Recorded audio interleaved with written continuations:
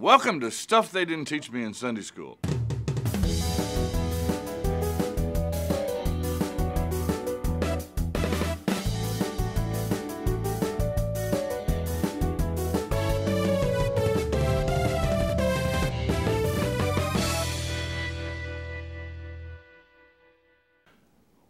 If you ask me my favorite action movie, I probably would pull out Raiders of the Lost Ark. I'm talking about a movie where you just sit on the edge of your seat the whole time because it's one action after another one. Never mind that it's built on kind of a faulty premise. The idea that the Ark is findable and it ends on a faulty premise. The idea that the Ark is stored in some warehouse in Washington, D.C. right now. But it focuses on that Ark of the Covenant. That Ark of the Covenant, and to capture some of the mystique of that Ark of the Covenant that was there during the Old Testament times prior to it being lost, probably to Nebuchadnezzar. The Ark of the Covenant carries with it, represents the presence of God among his people. And so when you come to 1 Samuel chapter 4, and the Israelites are going to war with the Philistines, and in chapter 4, verse 4, so the people sent to Shiloh and brought from there the Ark of the Covenant of Yahweh of hosts, Yahweh Sabaoth, who's enthroned on the cherubim, and the two sons of Eli, Hophni and Phinehas, were with the Ark of the Covenant of God. They're in battle, and they think the battle might go better if God's in the middle of this battle. So they take the Ark of the Covenant from Shiloh, from its place in the worship shrine, and bring it out on the battlefield. It gets captured. It gets captured by the Philistines. That thing that symbolized the presence of God, elsewhere called his footstool or his seat, is now in the hands of the Philistines. The news comes back to Shiloh, to Eli. And when Eli, and by the way, Eli's sons die in that battle also. When Eli hears that his sons die, he's shocked. When he hears that the Ark of the Covenant's been captured, he is so upset he falls over backwards, breaks his neck, and dies himself. I think there's a little humor in the next section. Not humor in Eli's death and the capture of the Ark, but humor in what happens with his Ark, the travels of the Ark. Chapter 5, verse 1. When the Philistines captured the Ark of God, they carried it from Ebenezer to Ashdod. Then the Philistines took the Ark of God and brought it into the house of Dagon and set it up beside Dagon. Dagon is one of the primary gods of the Philistines, and he's a fish god with hands and feet, if you can imagine that. When the people of Ashdod rose early the next day, behold, Dagon had fallen face downward on the ground before the Ark of Yahweh. Is this great or what?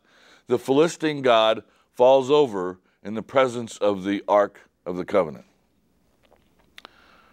So they took Dagon and put him back in his place.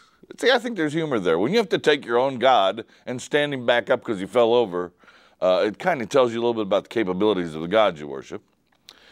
But when they rose early the next morning, behold, Dagon had fallen face downward on the ground before the Ark of Yahweh, and the head of Dagon and both his hands were lying cut off upon the threshold. He can't think and he can't do anything. He's in the presence of Yahweh, the God of Israel. Well, they got other problems besides the fact that their God won't stand up in the presence of Yahweh. The other problem is that the people of Ashdod get afflicted with tumors. And there's some scholars that think that ought to be translated hemorrhoids. Either way, not a pleasant situation. So they say, you know, we think this ark is not really a good thing to have in your community. So they send it to a neighboring Philistine community. They send it over to Gath. And everybody in Gath gets tumors or hemorrhoids. So they send it to Ekron. And everybody in Ekron gets tumors or hemorrhoids. And finally they decide this really isn't working out. This may not be a piece of furniture we want to pass around throughout our cities. So instead of going to all 5 cities, they quit after 3. And they decide to send it home. They put an offering inside. They put 5 golden tumors or hemorrhoids. I don't know what those look like, and I don't know if I want to. And 5 golden mice. Some people think that what they got is the plague, because the mice would represent the transmittal of the plague being transmitted by fleas and so forth. So they send these 5 tumors and 5 mice in the ark and get rid of it. How do you get rid of a thing like this? Well, they had a unique way of doing it.